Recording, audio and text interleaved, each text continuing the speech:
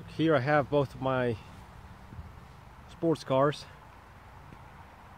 I have my 2015 C7 Corvette and my 2014 Gran Turismo Sport. I think both of these cars are awesome. They're both special in their own way. Honestly, if I had to sell one or the other, it'd be a tough choice because they're both fun to drive. But what I think makes a car unique,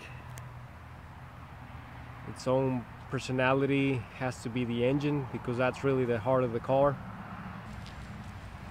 So I'm going to talk about the engines, on how the engines compare and contrast.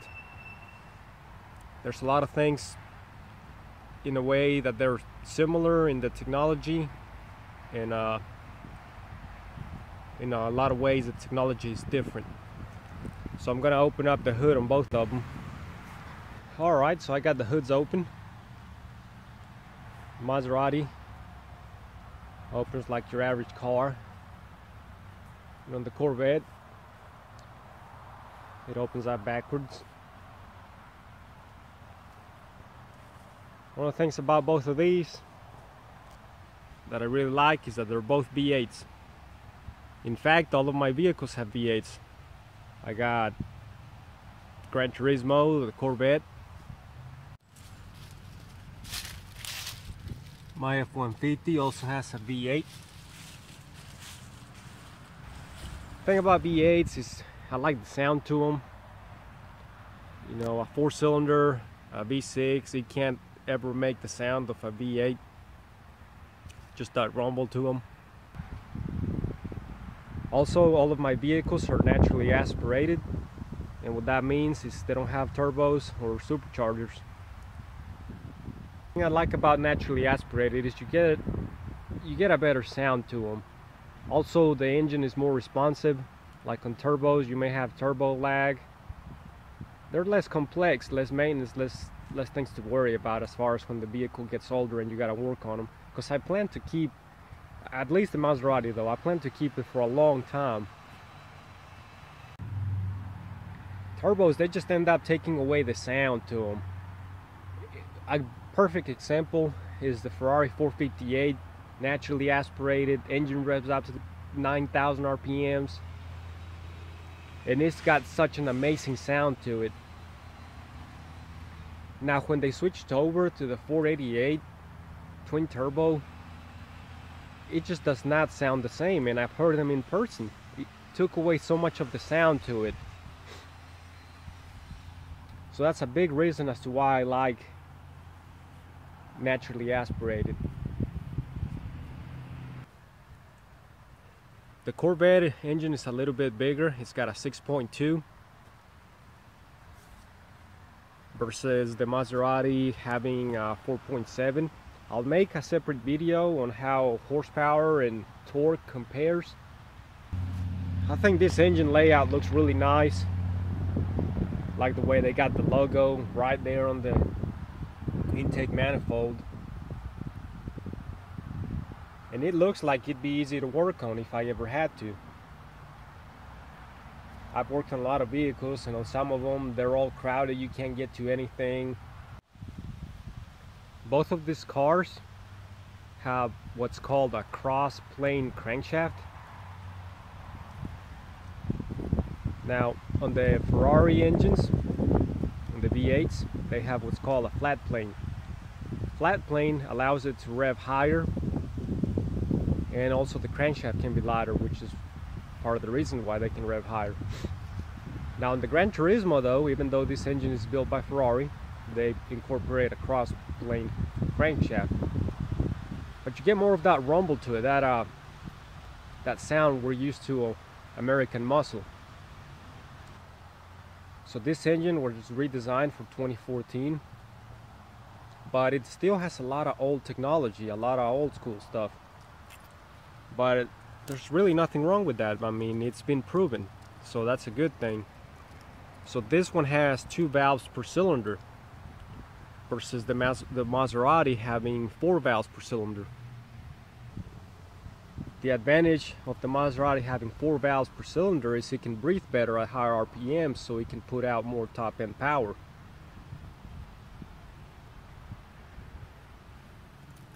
But the Corvette,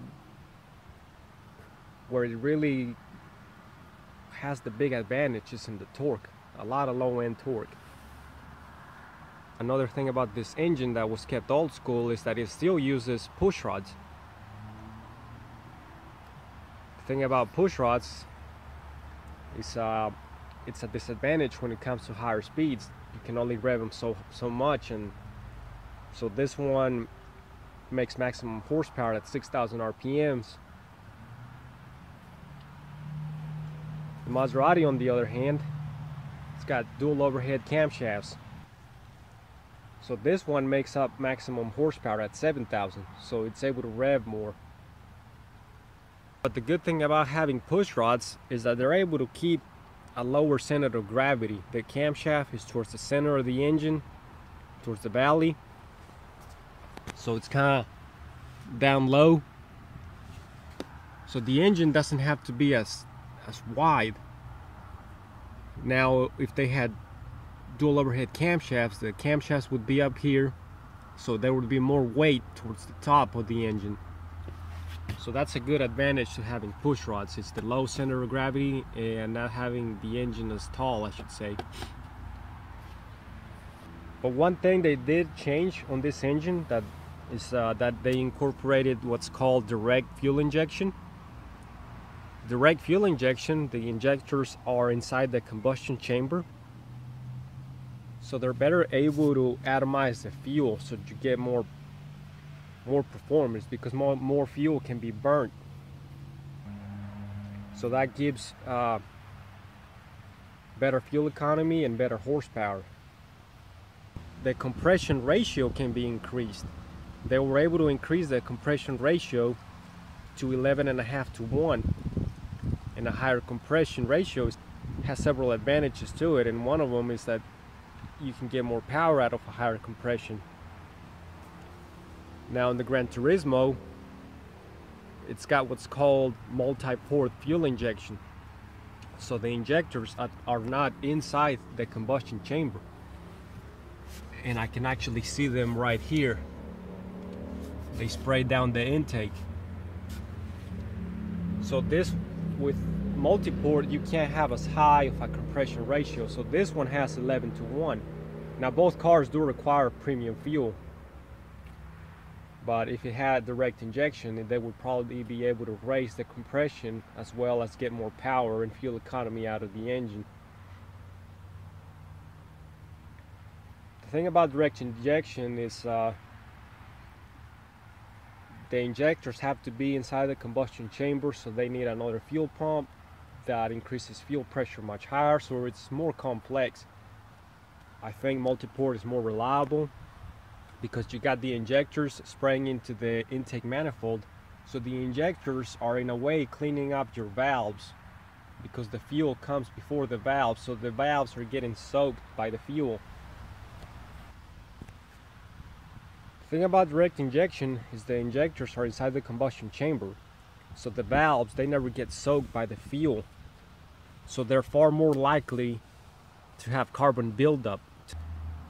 On the Corvette, one of the ways to prevent it is it actually says it on the owner's manual how they require high detergent fuel, just so you don't get as much of that buildup. So I always try to get high detergent fuels. There's some gas stations that don't come with that, so that's one thing to look at.